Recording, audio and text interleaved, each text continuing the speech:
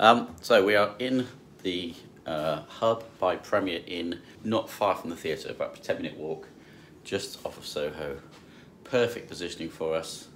Give you a quick show of the rooms. You've got the bathroom, shower, toilet, basin. It's all handheld this and no microphone each. So take what you got. So nice looking shower. And then nice double bed. The air conditioning is already set for 19 degrees. Not a little bed, it's going to feel huge after our pubs. Yes, it is, after our van bed where we're just squeezed against each other. Sort of wardrobe, it's quite funny. It's got a mirror, there's no actual doors on it. And then TV. No windows. I don't suppose there's any outside around here, but it doesn't matter. What's that through there? Anything on a joining door? Yeah. So that's the room, nothing spectacular. Eye-wateringly expensive really for one night, £173, because it's not a grand. I mean, it's a very nice hotel, but it's not super grand, is it? There you go, 173 quid. Money in hotel business. Let's spend the night together. Yeah, let's go.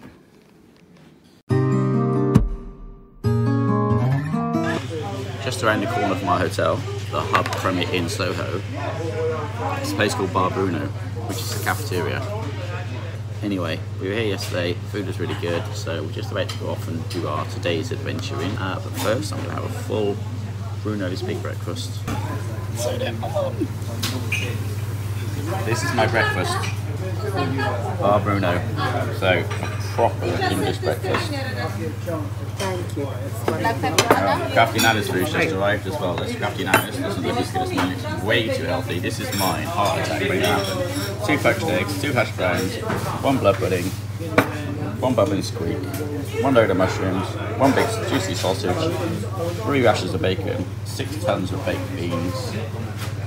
Proper English breakfast. Bruno in Soho. That's the breakfast. Now we're going to eat it. So, quick look around Bruno's. It's only a small place. Bruno. A lovely selection of sandwiches and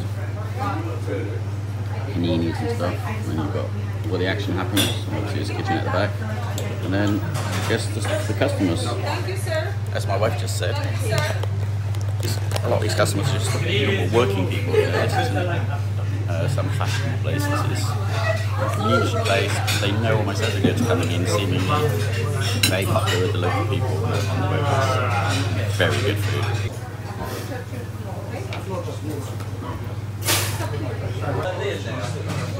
I'm ashamed to say that the breakfast has beaten me, and quite comprehensively beaten me. I've got probably a full rasher of bacon, half a blood pudding, half an egg, a load of beans.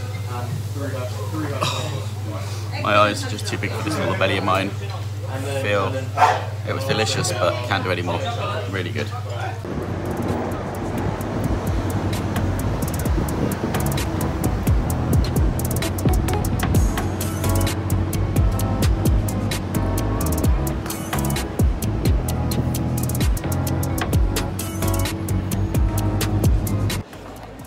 London is giving me real Truman Show vibes. It just feels like I'm walking around a film set. Everything is so clean. There's like millions of people around, even though it's early in the morning and, well, it's actually 11:30 now. But it's just millions of people around. Everything is really clean. These streets couldn't be cleaner if they tried.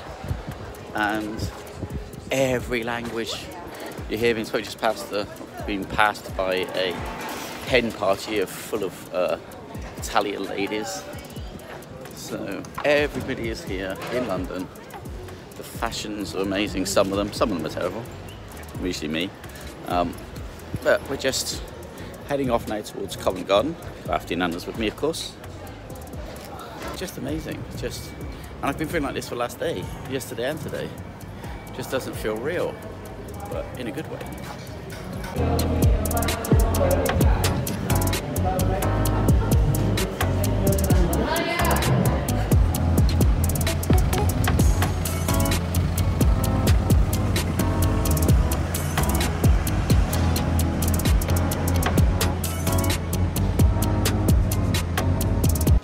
So handheld, no microphone, sorry. We are in Palace Theatre and we're going to go and see Harry Potter and the Cursed Child. We are right up in the top. That's the stage right the way down there. We are what they call in the gods. Poor crafty Nana, there's no leg room either. Her legs are tightly squeezed in. And that's our lot for now. So I just thought I would show you, when they say restricted view and limited leg room, my view, I cannot actually see the stage. If I sit looking forward to what we're doing now, that is a wall, and that is a wall. I have to lean like this. That white dot at the bottom, that's the stage. It's sort of a clock on the stage. So I sit normally, nothing. Luckily, my wife is next to me, so I'm leaning into her. It's not quite as bad as annoying some stranger. But you know, this is unfortunately what you got to do. There's the only seats available, and we had limited dates when we could be here, and these are the only seats available on those dates.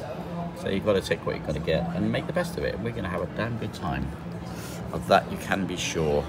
My wife's much more a Potter person than I am, but because of her I'm getting much more into it. So we've done part one of the pottering. I'll be honest, I fell asleep a few times. My wife had to nudge me awake, but it's not as much my thing as it is hers. Brilliantly done though. There's certain bits where you're like, how the hell did they do that? Really good. The crowd loved it. There went lots of applause at the end. We've got part two to go back to in a couple of hours. London town. Now 7 PM. We'll come up at 6:30, come up at 7. Ready for part two, Harry Potter and the Cursed Child. What a stunning theatre to have it in. All the people are queuing up ready to go. Okay, we're ready for part two, and you know, that little bit closer. This is we sat before, it's up there, and this is where we're sitting now. So we've got a very good 4 meters lower, I would say. So a different view, different angle. Just a matter of how many times I fall asleep. My wife's been watching avidly. I've been falling asleep. These seats are really uncomfortable though, so sleep's almost like the best thing for me.